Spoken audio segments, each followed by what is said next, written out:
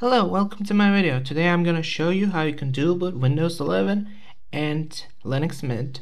So we're going to do a manual partitioning, also keep that in mind. So we can do a lot more stuff with that method, and there's a really, unless of course there's user error, there's a lot less likely that the installation is just gonna break your OS, so keep that in mind. So let's just get started. For starters, we're just going to get this WinToy program. So let's just go inside the downloads, and we can just select either one of those three. It's just going to get us into this website. We're going to select the Windows in this part. Of course, you can use a different computer to partition your USB drive, but it doesn't really matter, whatever. So I already have it downloaded here, so I'm not gonna download it again, but that's how you download it. Then we're gonna grab the Linux Mint ISO. So we're gonna go inside the downloads, click on Mint here, the recommended one. In here there are different versions of Mint. We're gonna select the Cinnamon version. Of course, if you have a low-end PC, I do recommend the XFC edition. So yeah, let's just grab that. You click on download, and after that you're just gonna have to select the closest place that's in this list to you. So like in which country you're in, you're just gonna select that, and just so that you have faster download speeds. There's no real difference in the ISO that you're going to get, so keep that in mind. So I already have it downloaded, so I'm just gonna close the web browser from now because that's all we need. So let's just get into our downloads.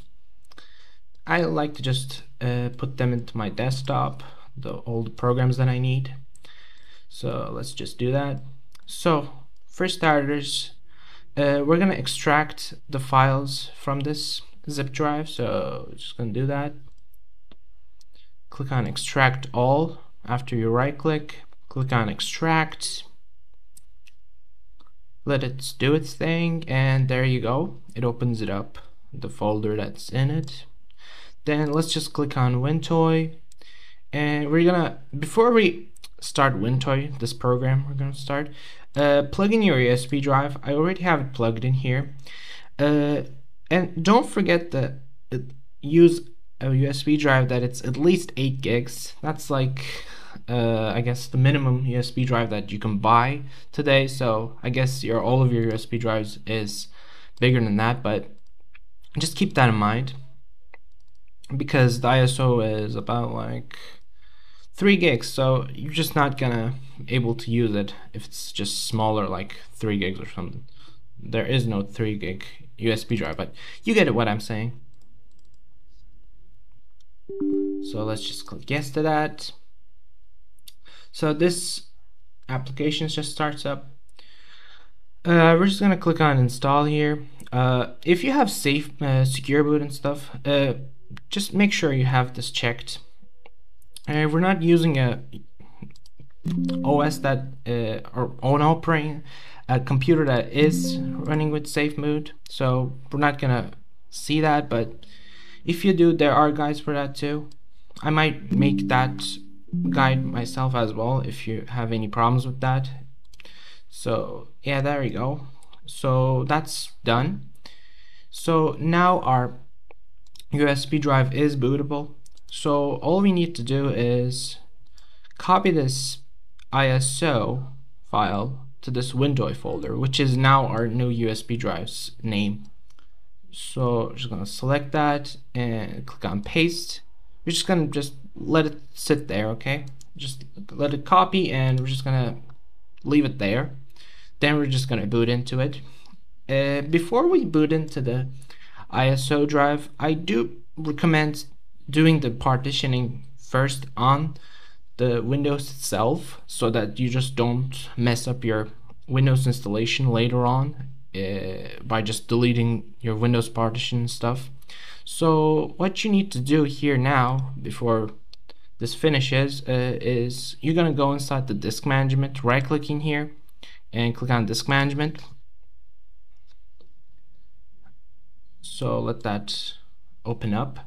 We're just gonna split our Windows installation and the newly created free space so that we can install Linux into newly created space instead of the Windows installation just getting that wiped or something.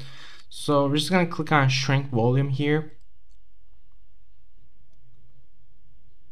Let that do its thing. Okay, so let's just give it like, is that 26 gigs? I think it is. Let me just see.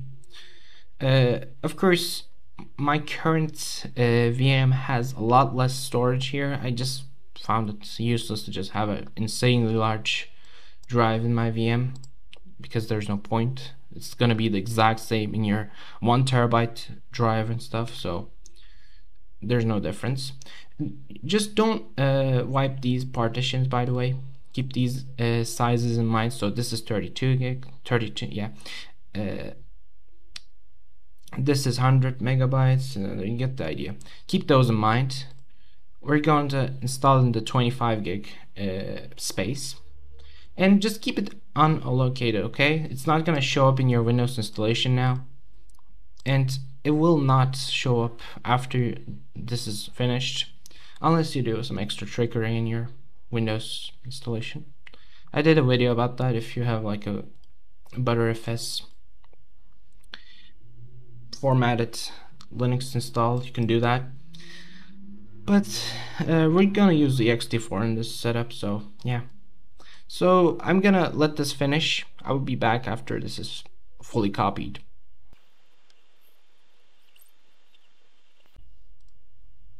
So as you can see, just finished transferring that file.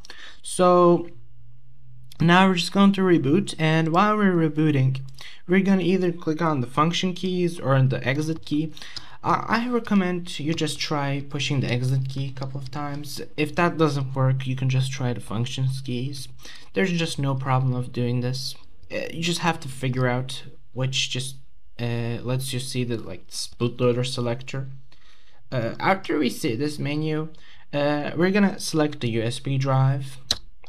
If your USB drive has a name, something that shows up here, you could select that too. So we're gonna now just click enter because we only have one USB drive. Then we're just gonna select normal mode again, and we're gonna let this boot up into the ISO so that we can actually start installing it. So of course, in here, if you have an NVIDIA drive or an NVIDIA card, sometimes if it doesn't boot up, you could use the compatibility mode, but since this is a VM, we don't have an NVIDIA card, so we're just gonna boot up into the normal mode.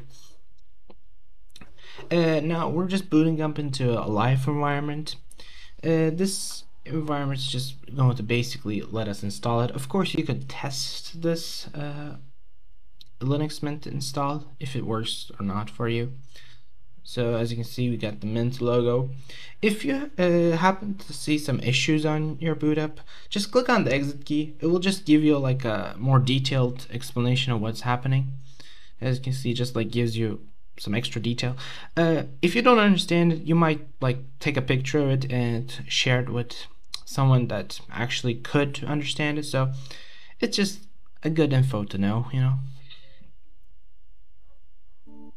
So we just booted up into our Linux Mint installer.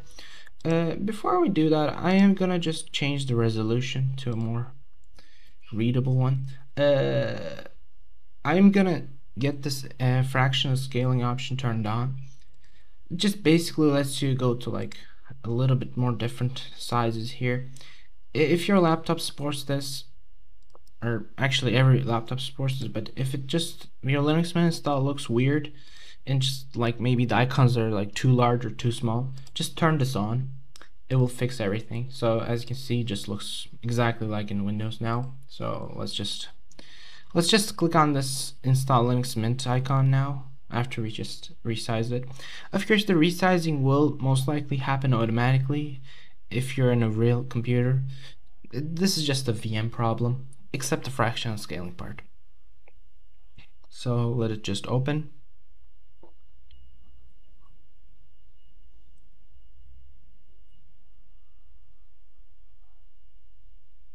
Okay, now we can just select our language and stuff. So then we're just gonna click on continue. I'm just gonna leave the English here. Okay, English US is okay for me.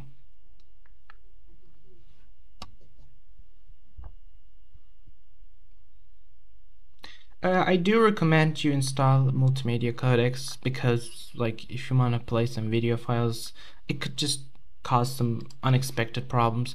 But you could do this. I'm not sure if this is still around, but you can do this after you install it. So keep that in mind. If there was a problem, there's just like an in here. There is like a straight up program that you can launch that just automatically installs the codecs, so there's no extra commands involved. If you just forget to check this box, you're still fine. Okay, let this sit again.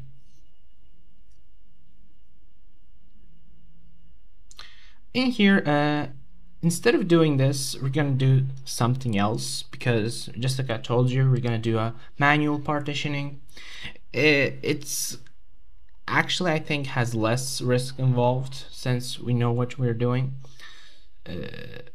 So let's see. So in here, we're gonna select that empty space that we created. So let's just find it. It must have been 25 gigs because that's what we did. Okay, here, free space 27 gigs. So that's exactly what we're looking for. The sizes might differ a little bit since Windows does use a different calculation algorithm for that. But yet again, this is what we were looking for because it's a free space. So we're gonna click plus sign in this, and you could do like a 1 gig to like 100 megabytes. We're gonna do an UEFI partition. I'm just gonna try do 300 megs. Then we're gonna select the EFI partition in this selection. Let the the menu just I didn't able to click it. Okay, and select this EFI partition section. Okay, after that just click on OK. So this is our boot section for Linux. If that makes sense, that's exactly what we're doing. And then we're gonna create the whole OS's partition. So there are gonna be 2 partitions that we're making. Keep that in mind. So after that, we're gonna select, and also don't mistake this part of something, because that is our USB drive. Pay attention to this SDA part. Like, this is SDB1, this is SDA. So SDA is our internal drive, while this is our USB drive. Keep that in mind because that could really mess up stuff. So let's see what happened. Okay, after that, so just pay attention that this is the EFI system partition. Okay, so we're gonna select that from the list here. There it is. So that is gonna install the bootloader here. After that, we're gonna select the free space here, click on plus sign, and in here in the mount point, just get the slash icon here, and you're good to go here. We're gonna have the home partition and root in the same section. We're not gonna have it different. So yeah, that's what we're gonna do. And after that, I think everything's done. Let me see. It looks good. So let's see if it boots or not. Of course, we're sure that, as you can see, it just gets the ESB, which is our boot, and this is our ext4. This is the where we're gonna install the Linux Mint install. So looks good. Okay, select our location. Let's continue. You can just do this. Let's get a really secure password. If you are cautious about your home folder, you can encrypt it if you want. I'm gonna skip that because that will take more time in NVM. That's not necessary right now.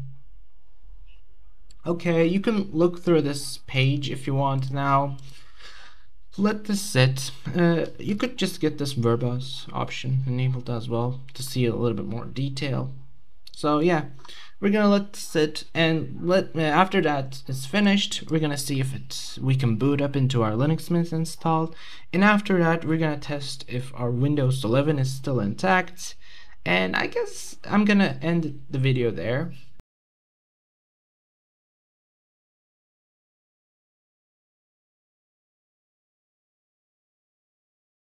So as you can see now it's finished, so we're just gonna click on restart now so that we can actually see if everything go as we planned. So we're gonna click enter now.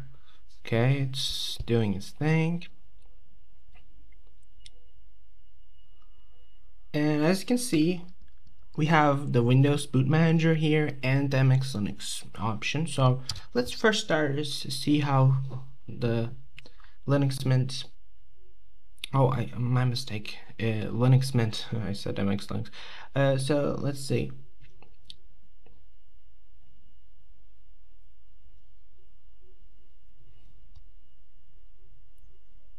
I'm just getting the more detailed view. Okay. So let's just enter our password. That is super secure, by the way. Okay. And as you can see, it just booted up. Let me just get the screen size correctly again. And there.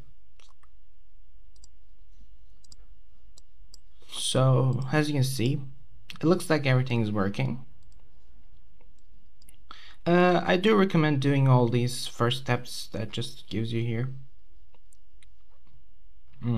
Yeah, like doing the update from here at the bottom. So yeah, you would all do all of those after that. I might do like a first steps after installing Linux Mint video as well. But yeah, looks like everything is working. Let's reboot into the Windows install and see if that's also working, or we just completely wiped it. Okay. Are we able to do it? Oh wait, there. And as you can see, we're booting up into Windows as well. So I think everything just worked perfectly fine here. Let's actually boot up into it completely though, to make sure that there's not like a blue screen or anything.